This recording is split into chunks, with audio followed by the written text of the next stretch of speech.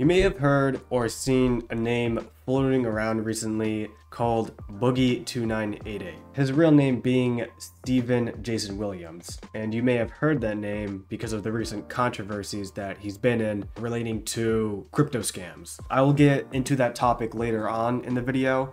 I want to start where his career started. He began on YouTube on April 5th, 2006. This was 2 years before I was even born, and his most popular videos are skits. He usually posts vlogs on his YouTube channel as well as those skits, but his YouTube channel is mainly for vlogs.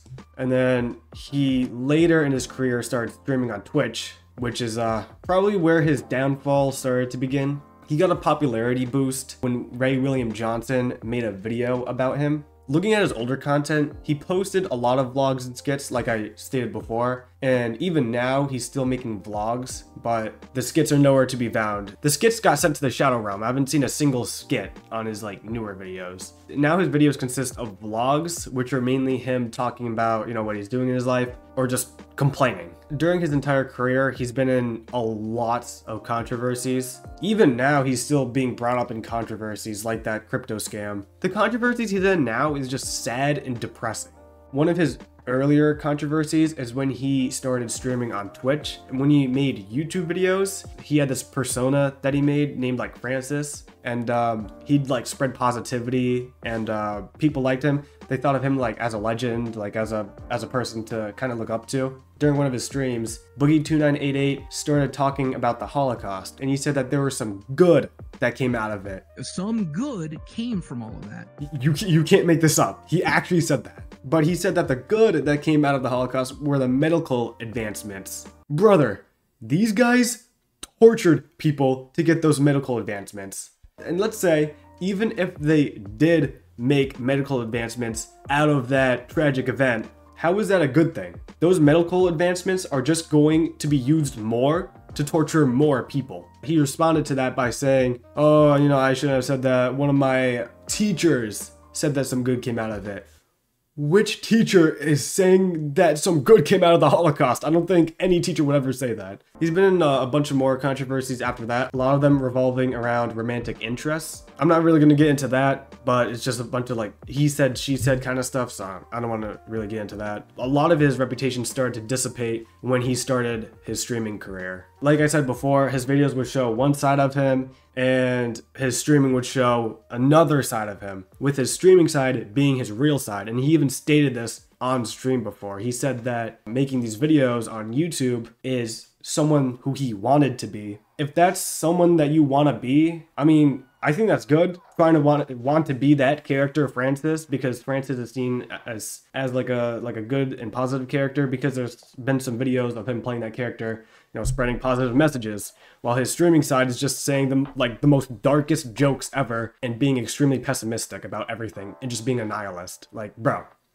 that's just depressing. He also begged a lot of money, so he just started e-begging. Since he doesn't know how to manage money, and after he got divorced, he had no idea how to spend his money financially, so he would start begging people for money because he would spend that money on cars or hookers or something like that.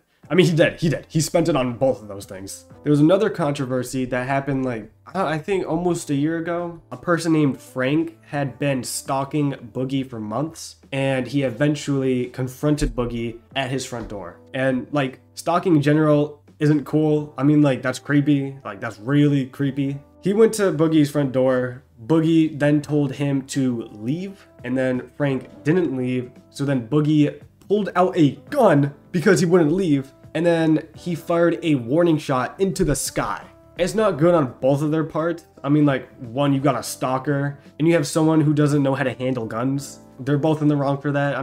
That's just incredibly stupid to do on both of their parts. That warning shot could have hurt someone. People die from getting hit by stray bullets, and he shot up into the sky, so that bullet could have landed anywhere and could have killed someone. His reputation, however, started to take a nosedive when a documentary was made about him about 8 months ago. A YouTuber named Mike Klum made a documentary on Boogie2988 and documented about his dark and mysterious side. The whole video in general is just incredibly depressing and just sad to watch. I don't recommend you watch this if you're like already sad. Like maybe watch it when you're like in a jolly mood so you don't like drive your car off of a cliff, because this is depressing. Boogie is constantly beating down on himself throughout the entire documentary. He's beating down on himself, talking down on himself and everything. Like this is bad. I watched the entirety of the documentary. It's almost an hour long, but I highly recommend you watch it. It is a good documentary, but it's actually so incredibly depressing and sad to watch. But I will give you the keynotes on it. The link of the documentary will be in the description if you do want to watch it. Again, I highly recommend you do.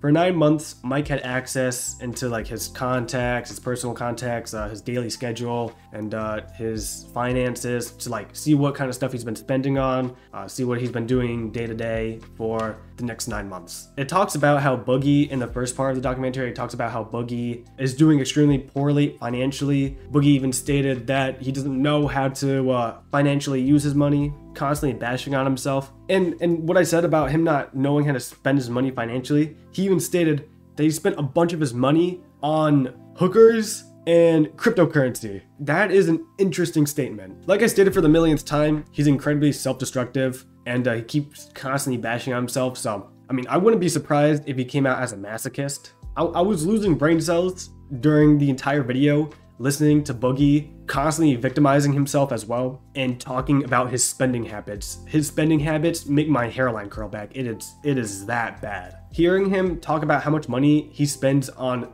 sex workers is more painful than watching an entire season of Skibbity Toilet. It is bad. He also makes a lot of dark jokes while streaming as well. I can't list them all here, but just know that they're really, really bad. And I'm saying this now because he said himself in the documentary that the darker a joke is, the more important it is to make that joke. I think the darker something is, cancer, rape, murder, child, the darker it is, the more important it is to make jokes about it. What the fuck? No! He took that to heart because if you see some of the stuff that he says on stream, it is deplorable. And he also said that the N-word is just a word with no real meaning behind it. The N-word is just a word. The mood was so depressing for Mike that he had to end up taking a break from filming the documentary because of how just depressing it is. That is awful. It's so sad to like see someone fall from grace this badly. I mean, like, he went from spreading positivity to becoming a depressing manipulator. That's pretty much what the documentary is about. It's about just how depressing Boogie is, but it's a good documentary. It's really well made. So, what is Boogie2988 up to now?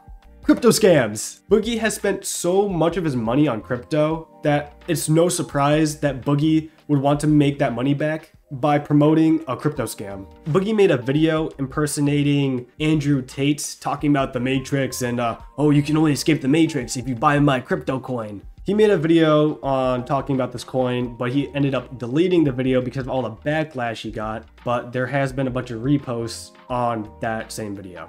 At the end of the video he had a link to his meme coin webpage that's called fattyuniversity.com.